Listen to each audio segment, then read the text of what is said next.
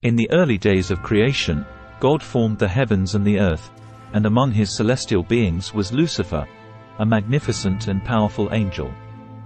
However, Lucifer's pride led him to rebel against the Creator, and he became Satan, the adversary. This rebellion initiated a cosmic conflict in the heavenly realms. This is found in Isaiah chapter 14 verses 12 to 15 and Ezekiel chapter 28 verses 12 to 17. As the cosmic drama unfolded, Satan, now the serpent in the Garden of Eden, cunningly tempted Adam and Eve to disobey God's command. The consequence of their disobedience introduced sin into the world. In the aftermath of this rebellion, God pronounced judgment but also offered a glimmer of hope in Genesis chapter 3 verse 15. Addressing the serpent, God declared, "And I will put enmity between you and the woman, and between your offspring and hers. He will crush your head, and you will strike his heel." This verse, often referred to as the Proto-Evangelium or the First Gospel, foreshadowed the ultimate defeat of Satan through the seed of the woman. As humanity multiplied, God initiated a covenant with Abraham, promising blessings and a great nation as mentioned in Genesis chapter 12 verses 1 to 3. Satan, recognizing the messianic implications, intensified his opposition to God's plan. The covenant with Abraham set the stage for the fulfillment of Genesis chapter 3 verse 15, where the seed of the woman would ultimately crush the head of the serpent. The Messianic prophecies became a focal point in the cosmic struggle. God foretold the coming of a Messiah who would bring salvation and redemption. The promise of a seed from the lineage of Abraham and the tribe of Judah heightened the stakes in Satan's opposition. Genesis chapter 49 verse 10 prophesied, "The scepter will not depart from Judah, nor the ruler's staff from between his feet until he to whom it belongs shall come." Satan, aware of these prophecies, targeted the messianic lineage, aiming to prevent the arrival of the promised Redeemer. As God's plan unfolded through history, Satan's opposition extended to the nation of Israel. The covenant with Israel included promises of blessing and protection but also foretold periods of disobedience and exile as consequences of turning away from God. Satan, seizing these opportunities, worked to hinder Israel's faithfulness and cooperation with God's plan. In the New Testament, the culmination of these prophecies occurred with the birth of Jesus Christ. This is depicted as the woman in Revelation chapter 12, symbolizing Israel, gave birth to a male child, caught up to God and his throne found in Revelation chapter 12 verses 1 to 6. This represented the birth, death, and ascension of Jesus, fulfilling the promises made throughout the ages.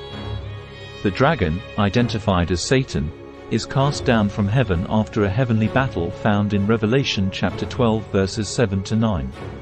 Recognizing the implications of Christ's victory, Satan intensifies his opposition to Israel and to the followers of Jesus, symbolized by the woman's persecution in Revelation chapter 12 verses 13 to 17. The biblical narrative of Satan's opposition to God's plan involves his rebellion, the introduction of sin, the cosmic conflict in heavenly realms, and his focused efforts to thwart the fulfillment of messianic prophecies. Israel, as the chosen nation through which the Messiah would come, becomes a significant target in Satan's strategy to resist God's redemptive purposes. The prejudice and discrimination against Jews based on their ethnicity, religion, or heritage can be viewed as a manifestation of Satan's opposition to God's redemptive plan.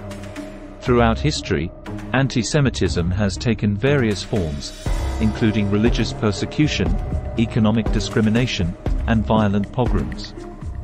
Satan's influence on human hearts and minds can be seen in the historical mistreatment of the Jewish people.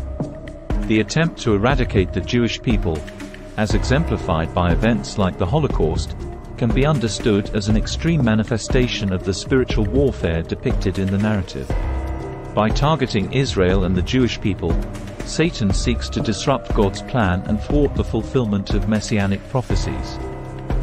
But what is the role of Israel now and in the future? Israel plays a pivotal role as the anticipated location where Jesus Christ will establish his millennial kingdom. The connection between Israel and the Messianic kingdom is deeply rooted in the covenantal promises God made with Abraham, Isaac, and Jacob. The land of Israel is intricately linked to the fulfillment of Messianic prophecies, and it serves as a significant backdrop for the establishment of Jesus Christ's kingdom. Satan seeks to thwart the establishment of Christ's kingdom in the prophesied location. His opposition is marked by various attempts to disrupt God's redemptive plan, and this includes efforts to obstruct the role of Israel in the fulfillment of Messianic prophecies.